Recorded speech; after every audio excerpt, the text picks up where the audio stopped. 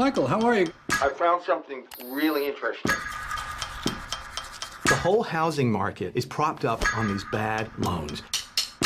They will fail. The housing market is rock solid. It's a time bomb.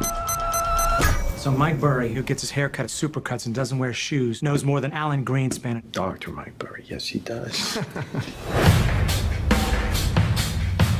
You know what? I'm pissed off. American people are getting screwed by the big banks. And I am getting madder and madder. It's unbelievable. Then this guy walks into my office and says, there's some shady stuff going down. All the banks were having a big old party. A few outsiders saw what no one else could. The whole world economy might collapse. I'm sure the world's banks have more incentives than greed. You're wrong. No one's paying attention. the banks got greedy, and we can profit off of their stupidity. You want to bet against the banks? I think we're either high or having a stroke. Kind of brilliant. Fraud has never, ever worked. Eventually, things go south.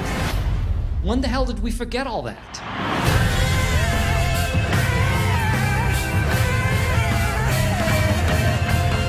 How can the banks let this happen? It's fueled by stupidity. But that's not stupidity, that's fraud.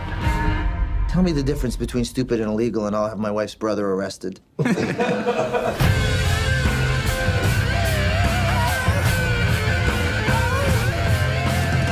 have any idea what you just did?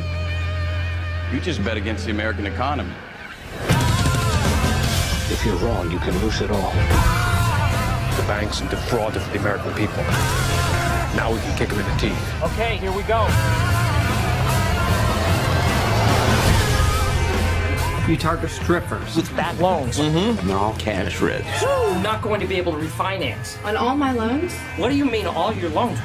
I have 5 houses and a condo.